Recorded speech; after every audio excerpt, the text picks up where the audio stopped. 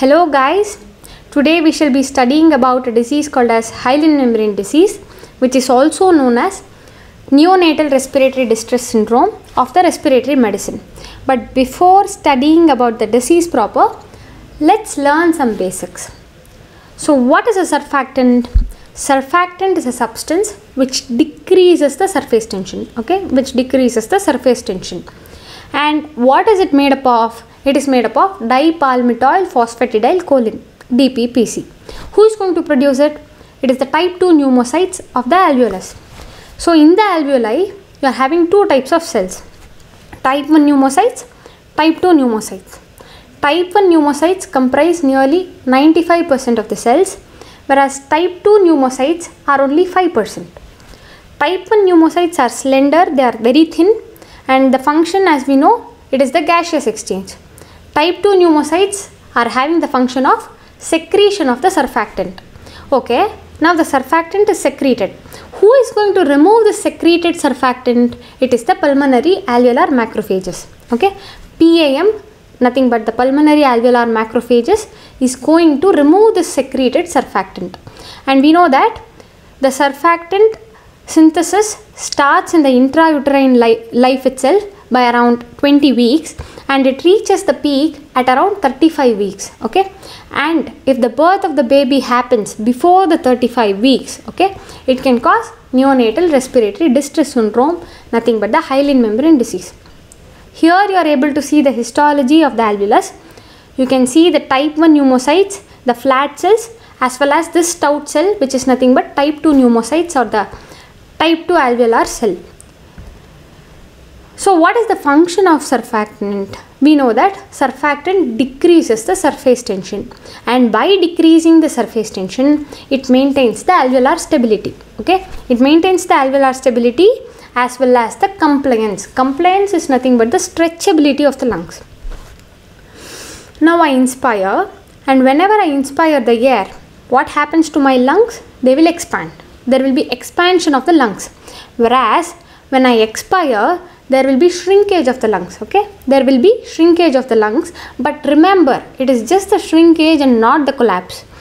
The collapse is not happening because of the presence of surfactant. But what happens in the prematurity? There will be surfactant deficiency, and as a result of which there will be collapse of the lungs. Collapse of the lungs is nothing but atelectasis. Okay, atelectasis happens in the prematurity due to the deficiency of surfactant. Now in order to open up these collapsed alveoli, I have to put in extra efforts. I have to put in extra breathing efforts in order to open it up.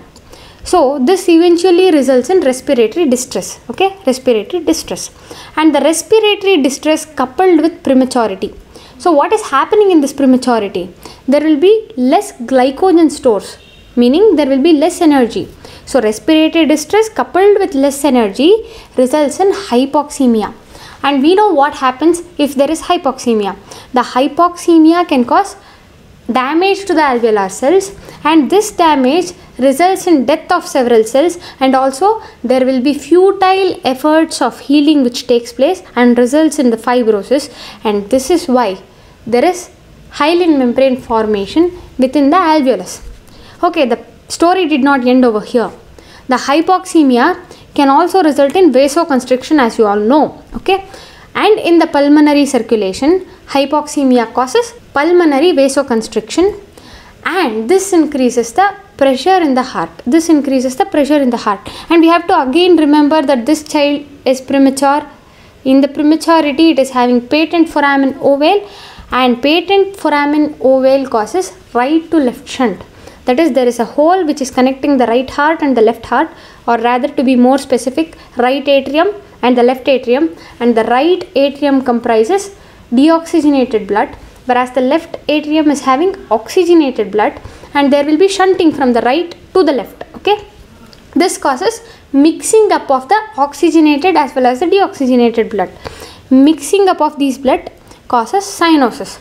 Cyanosis is nothing but the bluish discoloration of the body of the baby. So this is the histopathological picture of the hyaline membrane disease. You can very well make out the presence of hyaline membrane in this alveolus, and also you can also see several collapsed alveoli over here. Now you are suspecting the hyaline membrane disease in this kit. So what is the investigation you are supposed to order?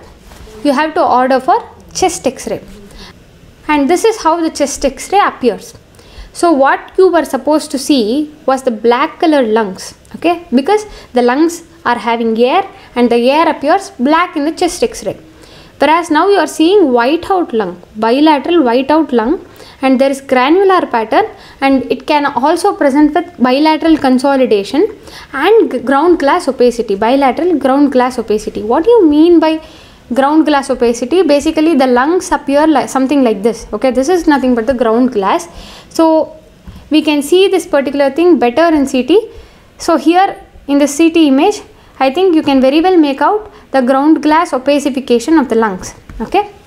So yes, now you have even diagnosed the condition. The next important step would be treatment of this condition. So how do you treat this baby with hyaline membrane disease?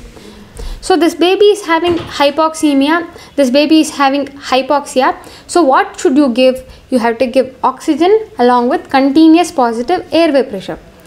But if there is no improvement in the condition of the baby, then you have to go for intubation and surfactant replacement.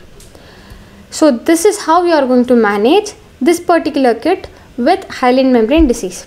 This is an important topic for your exam, and these are the points which you have to know before you appear for the exam. Let's be back with another topic, and until then, see you, bye.